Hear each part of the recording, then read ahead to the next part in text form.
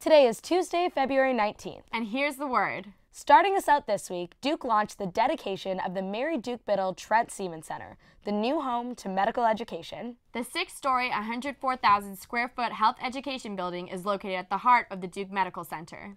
Pope Benedict XVI stated he would formally resign from his position as leader of the Catholic Church on February 28th, citing deteriorating strength as the reason. He will be the first pope to resign since the Middle Ages. We asked Duke Catholic priest Father Michael Martin about the implications of this shocking announcement. The new Holy Father will be in a unique circumstance of having his predecessor still alive, and so I think that will be certainly a blessing for him, and that someone with whom he can consult. Last Tuesday, President Obama delivered the State of the Union address at Capitol Hill. The president covered a wide range of issues, including government spending, gay rights, immigration reform, universal access to preschools, and international relations with North Korea.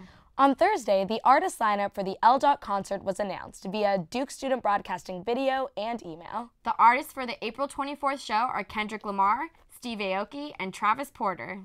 Finally, don't forget to watch the 85th Annual Academy Awards, airing this Sunday, February 24th, hosted by Seth MacFarlane. That's the word. Check back on DukeStudentBroadcasting.com for the latest Duke news. And see you next week.